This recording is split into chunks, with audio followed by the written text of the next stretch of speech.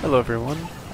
Today we're going to build this great tank that you can use to explore the depths, mine Zonite, and take out any of the silver enemies with this pulsed laser setup and cannon. To start, we're going to go to this Aduan light route, and there'll be a Yiga hideout to the east of there, and that's where we'll find the tank base.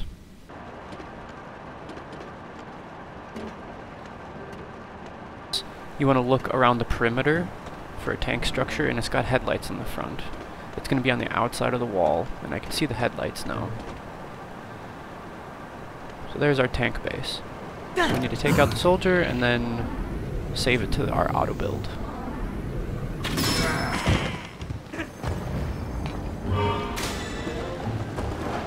So it's got 3 wheels, it's got spikes.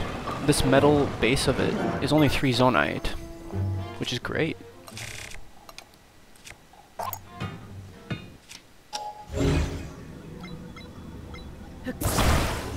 So add an apple. You can just pick up the apple. And then we will go to get our next part. So I teleported to the top of Death Mountain at that shrine. So from here, we're going to go to the Elden Great Bridge.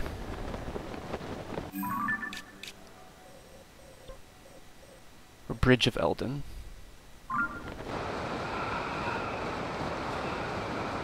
There'll be a couple different minecart shapes, and you want to grab the big one, although it is attached to a smaller one. So what you have to do is attach an apple or something to it to save it to your auto build, and then you'll be able to separate the 2 minecarts with auto build. Our next stop is the Gemma-Mix Shrine to get the electric motor. Once inside, you can fuse it to a shield, and then we will take it apart at Tarrytown later. Our last stop is going to be the Sky Island, or any of them that have a Flux 3 construct. I usually will teleport up here to the Great Sky Island and then paraglide around to the right. Lake Hylia, and it's just above my paraglider in the shot now, although it's hard to see.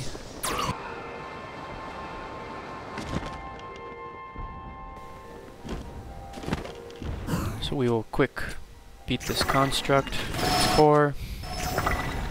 You can use bone proficiency to and Gibdo bones with a multi-shot bow for a quick takeout.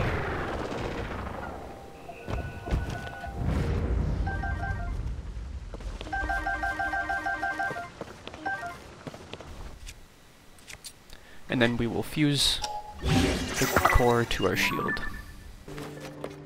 At Tarrytown, we're going to come over here to Pelison, and we're going to take the motor and the core off of our 2 shields so that we can build with them. I've taken out all the parts besides the auto build ones. So we have our 3 big wheels, steering stick, and then the back left we have the motor, core, stake, and electric, or shock emitter, and then the turret on the right has 2 construct heads, a cannon, and however beams that you want. You can take out 2 lights to initially build the Yiga structure because it includes 2 lights if you don't want to waste the Zonite, and I don't use lights for anything, so might as well just take them out and use them for this.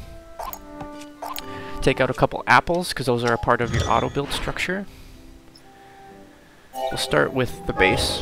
So this is the Yiga structure, and we see that with all of the Zonite parts it only costs 3 Zonite.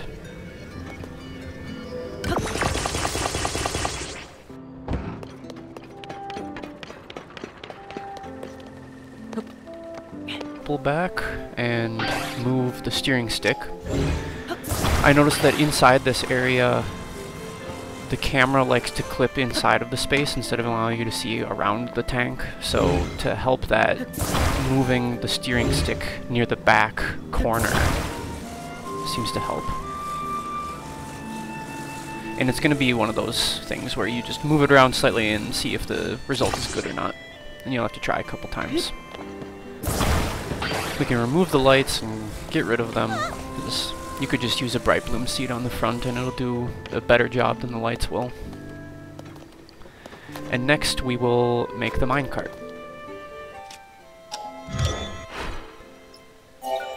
And I've noticed that It does cost 6 zonai, but only this once. And even when you build it, the second minecart just disappears. So you don't have to even try to get rid of it. Now we're going to place it on the back here. And the general placement that I found to be pretty good is to find a center snap point in the front.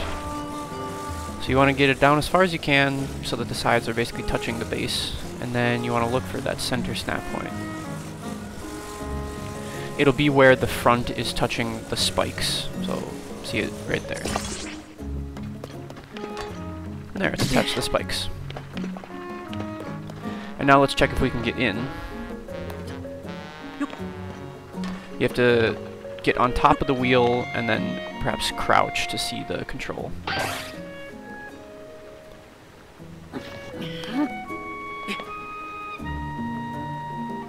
And the placement of the steering stick will help this process. So you see there, I can get in, and then you clip through the gap between the cart and the base. But see how the camera clipped in, so my steering stick placement is not the best.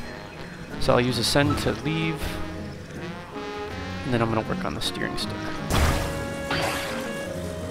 So we'll place the steering stick in the back corner, and then check it out, and we see that I don't even have to crouch to see the control icon pop up. And the camera doesn't pan in, so this is a much better placement. Now we're going to put the core onto the electric motor. And this one's a little challenging, you'll have to try a few times. And check the link in the description for an explanation on how to do it. But you want to look at the green shadow on the bottom and try and get the hole in the middle lined up with the motor, but it's not completely accurate to where the center is, so you'll just have to place it, turn on the electricity, see if the structure wobbles as it spins, and then keep placing it in different spots until you see that it doesn't wobble. Now on that one, I could clearly see it was not centered, so I'm going to try again.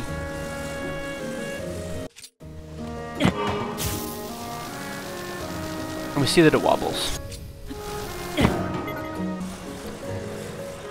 You want the corners of the construct to line up with the corners on the top of the motor.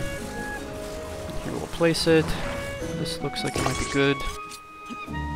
Check. Not good at all. But I can at least see which direction I should move it.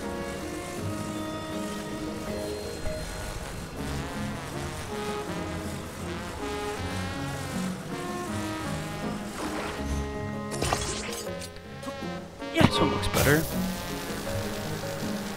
Wobbles a little bit. I'm going to say it's good for now, just in this demonstration I'm showing you, but you all can take a few more tries to get it more centered. So from this point, we're going to attach to the front, horizontally like this. And I see that I want to move my stake maybe a little bit further forward, towards the rear of the vehicle.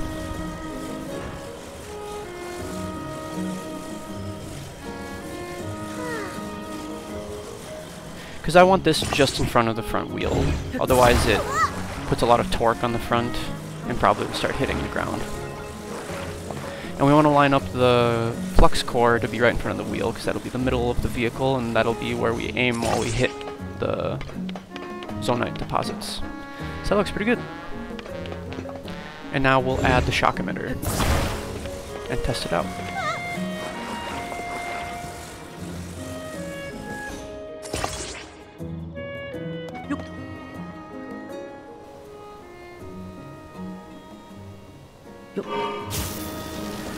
And great, we see that it spins right in front of the wheel.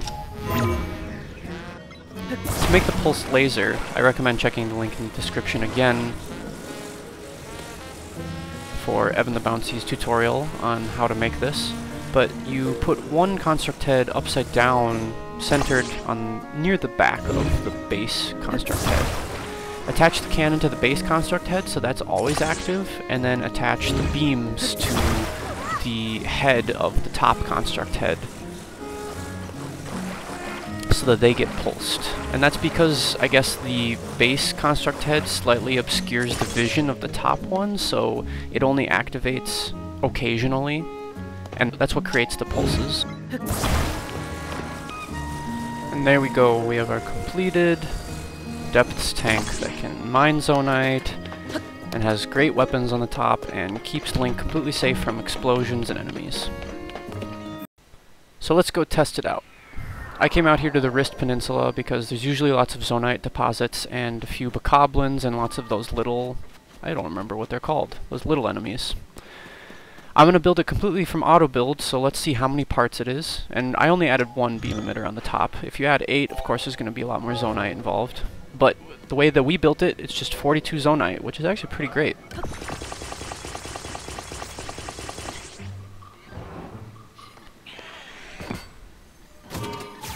Alright, we get in, and we'll see how the weapons do.